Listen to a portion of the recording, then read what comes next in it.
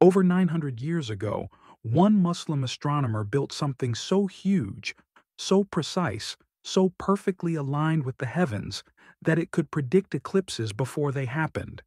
A massive 30-foot solar calendar carved right into the earth. His name was Al-Rabi ibn Malik. He believed the sky wasn't chaos, but a pattern, a rhythm, a celestial clock. So he gathered craftsmen on a flat desert plateau and traced a perfect stone circle 30 feet across.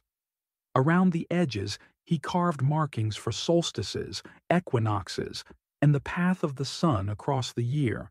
At the center, he raised a tall pillar, a gnomon, whose shadow would sweep across the circle like the hand of a giant sundial.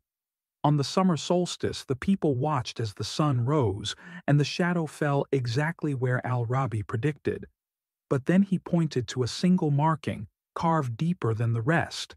When the shadow passes here, the moon will cover the sun. Weeks later, on a clear morning, the sky darkened. The sun turned into a thin crescent, and an eclipse unfolded exactly as he foretold.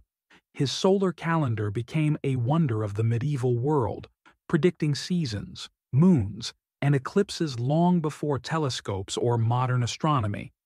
Yet his name nearly vanished from history, while the stone circle quietly watched the sky for centuries.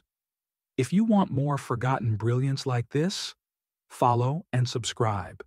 These stories survive only when we bring them back to life.